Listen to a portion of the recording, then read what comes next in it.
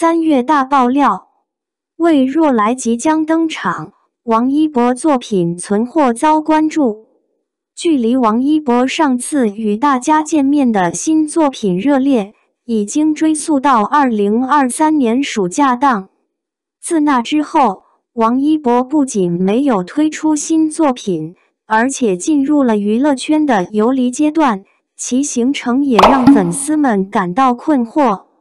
然而，最近电影《人鱼》似乎悄然开机。黄磊老师在乌镇戏剧节上爆料，导演已经开始拍摄，这也解释了王一博行程的保密性。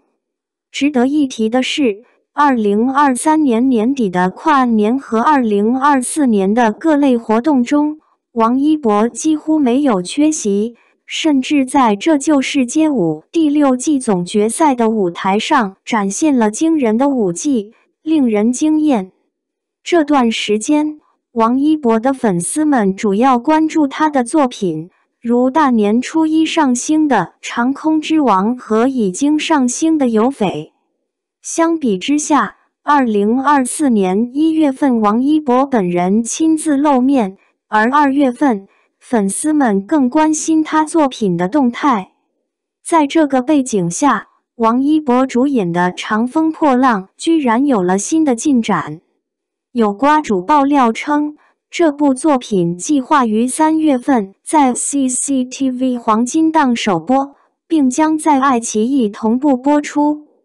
虽然尚未官宣，但这已经是一个良好的开始，让粉丝们开始期待。这段简短的介绍动态引发了粉丝们的期待，虽然非官宣，但已经有了一些萌芽。也许时间不确定，但至少已经有了一些迹象。那么，王一博的魏若来是否会在3月份与观众见面呢？观众们只需耐心等待。然而，网友们在仔细研究王一博待播作品后发现，他的作品库存实际上并不多。自从2023年推出的3部电影《无名长空之王》和《热烈》之后，王一博剩下的作品只有电视剧《长风破浪》和电影《维和防暴队》2部。至于电影《人鱼》，由于杀青时间未知，现在期待它还为时尚早。考虑到维和防暴队在2022年后期已经完成后期制作，原本计划在2022年上映，但由于某个男3号的问题，不得不重新剪辑和审查，至今尚未确定上映时间。而《长风破浪》曾被质疑是王一博欺骗粉丝的作品，但如今已经通过官方宣布了他的演员身份，并在作品中展现出色的表现，打破了质疑。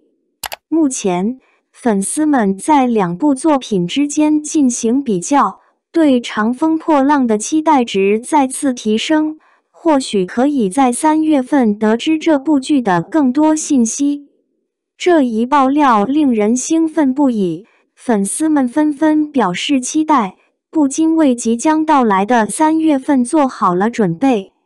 魏若来的出现似乎将为王一博的粉丝们带来一场精彩的视觉盛宴。